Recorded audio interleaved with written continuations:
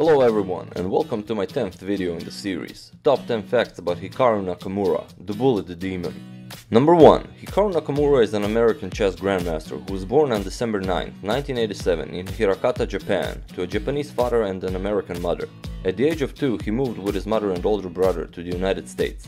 He began playing at the age of 7 and was coached by his Sri Lankan stepfather, FIDE master and renowned chess author and teacher Sunil Viramantri.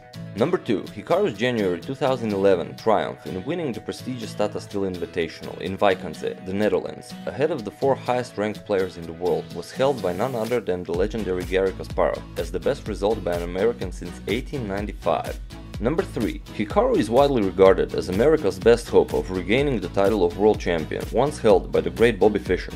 Since earning his Grandmaster title at a younger age than Fischer, Grandmaster Hikaru's innovative and uncompromising style has delighted numerous fans around the world. Number 4. Hikaru is universally recognized as one of the world's best blitz players and arguably the very best at bullet chess. They don't call him the Bullet Demon for nothing. He defeated the current world number 1 Grandmaster Magnus Carlsen in a 4-game match in the finals of the BN Bank Blitz Challenge in Oslo in November 2009. Hikaru is also the unofficial world champion at Chess 960, having earned that honor by defeating Grandmaster Levan Aronian in the finals of the Mainz Chess Classic in July 2009. Hikaru is a 4-time United States chess champion, winning the title in 2005, 2009, 2012 and 2015. Number 5. Hikaru was 7 years old when he won his first tournament. He didn't play chess in school because by that time he was already homeschooled. Number 6. Hikaru was 15 when he broke the record for the youngest American Grandmaster. Bobby Fischer previously held the record. Nakamura was 3 months younger. Nakamura's record was subsequently broken by Fabiano Caruana in 2007, followed by Ray Robson in 2009, and further lowered by Samuel Savian in 2014. Number 7.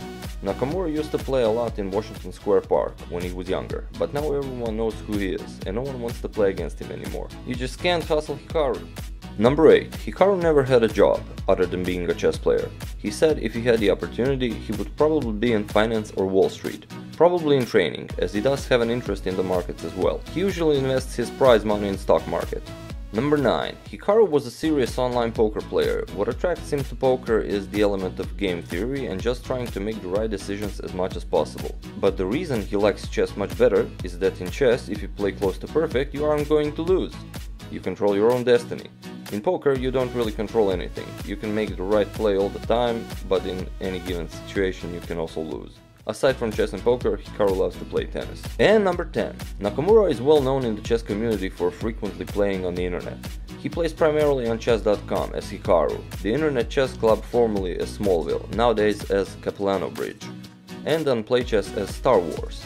He served as a commentator and game annotator, most prominently on the Chess Ninja website, operated by chess author Mick Greengard. He has been described as having an uncommon enthusiasm for chess, and as being much more approachable than other players of his ability. For instance, just after winning his first US championship in 2005, he played numerous 1-minute games with all comers in the lobby of the hotel where the competition had taken place. Nakamura maintains a Twitter account under the username GM Hikaru. He is sometimes nicknamed the H-Bomb because of his explosive style of playing.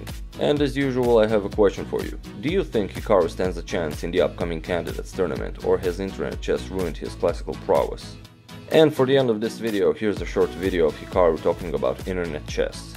I think certainly I made my career from, at least from maybe 5-10 years ago, everyone will remember me from playing online. Hopefully I'll be able to be remembered for classical chess and being stronger at that, but certainly playing on the internet and being the best player there for many years, certainly I think it's what most people will remember me for at the moment. And I know there's so many videos out there of me playing blitz, and I'm just I do like playing blitz. It's a lot of fun. That's another thing is certainly when I play on the internet, I try to play against anyone. There are many players who perhaps they don't spend so much time on the internet playing, and therefore a lot of people don't have the same sort of level of interaction with their fans that I do. If you enjoyed this video, give it a thumbs up and a comment, and if you're interested when my new video will be released, subscribe to my channel and hit the little bell button after. Thank you all for watching, and see you soon.